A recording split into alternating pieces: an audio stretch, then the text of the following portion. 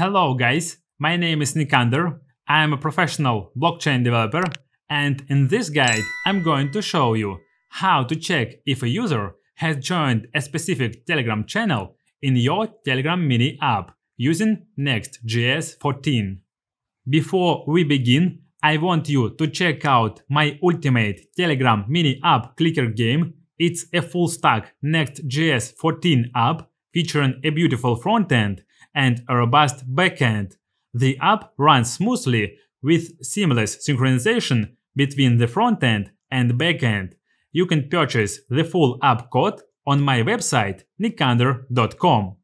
You can also check out the live version of the app in the official Telegram channel, where I regularly share news and updates about the ultimate Telegram mini app clicker game code. Additionally, if you purchase the code, you'll receive a referral link that allows you to earn profit by promoting the code to your friends. All the links are in the description. Let's continue with the topic of this video.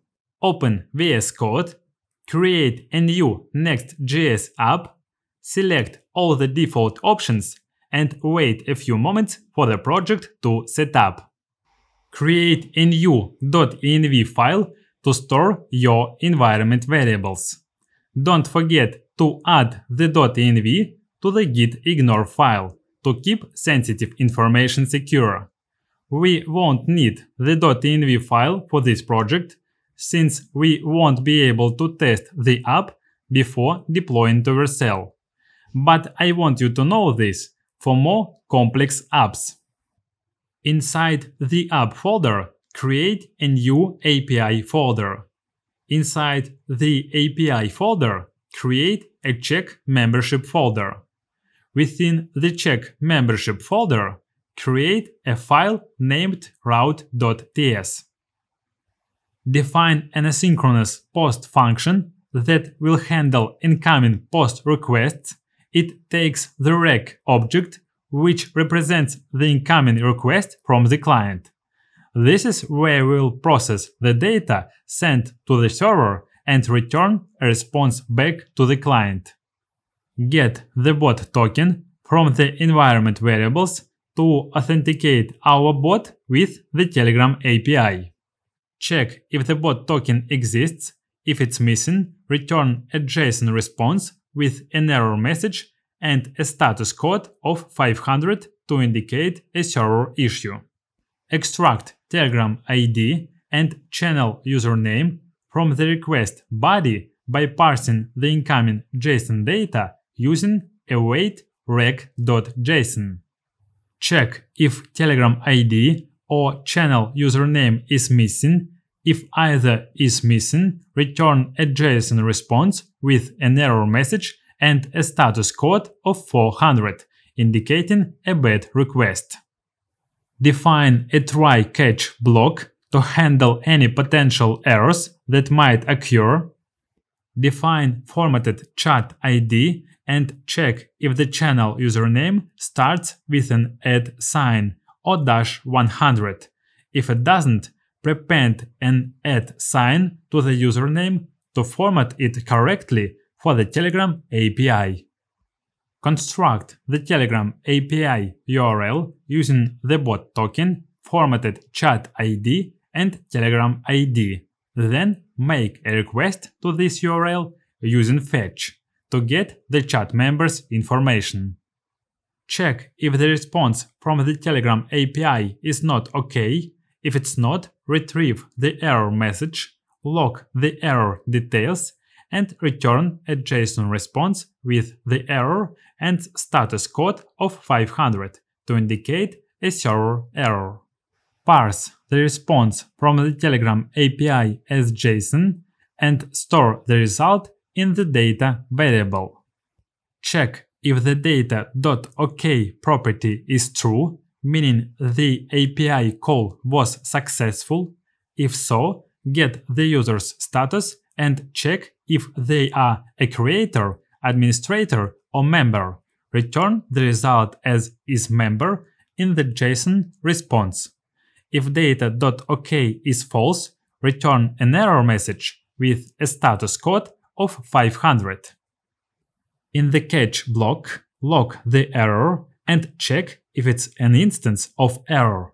If it is, return the specific error message. If not, return a general error message, both with a status code of 500. Go to page.tsx file and clear all the existing code. Add use client at the top of the file to indicate that this component runs on the client side. This is necessary because we'll be using features like use state, use effect, and interacting with the Telegram web app, which are only available on the client. Declare a global window interface to define a custom Telegram object, which may contain a web app property. This ensures TypeScript recognizes the Telegram object when interacting with the Telegram web app inside our application. Define multiple state variables using useState. Each channel member will track whether the user is a member of the channel. isLoading will track whether the membership check is in progress. Telegram ID stores the user's Telegram ID. Channel username holds the channel's username. Error will store any error message during the membership check. Use the useEffect hook to run the following code when the component first loads. We check if the Telegram web app object is available in the window object. If it exists, retrieve the initialization data from init data. Parse the user data from the URL parameters to extract the user ID. If a valid user ID is found, store it in the Telegram ID state. Log an error if there is an issue parsing the user data. Define an asynchronous function called checkChannelMembership. This function will handle the process of checking whether the user is a member of the specified Telegram channel. Check if Telegram ID is missing. If it is, show an alert indicating that the app can only be used within Telegram and stop the function. Then check if channel username is missing. If so, show an alert asking the user to enter a channel username and stop the function. Set isLoading to true to indicate that a process is starting. Then use a try-catch block to handle the logic and any potential errors that occur. In the finally block, set isLoading to false to signal that the process is complete, whether it succeeded or failed. Send a post request to the API checkMembership endpoint. Set the content type header to application.json and include the Telegram ID and channel username in the request body, converting them to JSON format using JSON stringify. Check if the response is not OK. If the request failed, parse the response as JSON to get the error details, then throw an error with that message or default message of failed to check membership. Parse the response as JSON and store the result in data. Then update isChannelMember with the value of data isMember and reset error to null to indicate no errors occurred. In the catch block, log the error to the console with the message error checking channel membership. Set isChannelMember to false, indicating that the user is not a member. Then update error with either the specific error message or a default message of an unknown error occurred. Check if Telegram ID is missing. If it is, return a simple UI that displays a message saying this app can only be used within Telegram as a mini app, and prevents the rest of the component from rendering. Return the main UI of the component. Display the title, Telegram channel membership check in a large heading.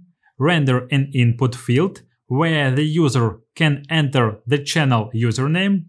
Add a button that triggers the check channel membership function when clicked, showing checking if the check is in progress. Show any error message if they exist. If the membership check has been completed, display a message indicating whether the user is a member of the channel. Go to layout.tsx, clear the existing font styles, and add the inter font style instead. Change the metadata. Add a script tag inside the head section to load the Telegram web app JavaScript SDK. We set the strategy to before interactive to ensure the script is loaded early before any user interactions with the page. Go to the next config file and set ESLint ignore during builds to true, so ESLint errors will not prevent the project from building. Our app is ready, we can build it to check if we have any errors. npm run build. Great, we have no errors. Now we can upload the project to GitHub and deploy it to Vercel. Don't forget to provide the bot token as an environment variable during the Vercel deployment. Once the app is deployed to Vercel, we can use the app's URL to configure our Telegram mini app through BotFather on Telegram. This is the mini app link and this is the bot username. I'll be testing the app using the Clicker Game News channel. As you can see, our bot doesn't have admin rights in the channel, which means when I try to check if I'm a member, it returns an error because it can't access the members list. Let's give the bot admin rights in the channel. For security reasons, we can disable all admin functions for the bot. Now that the bot is promoted to admin, it can access the list of users and confirm that I'm a member of the channel. That's it for today, folks. Thank you for watching. If you found this video helpful, please like and subscribe. See you in the next video.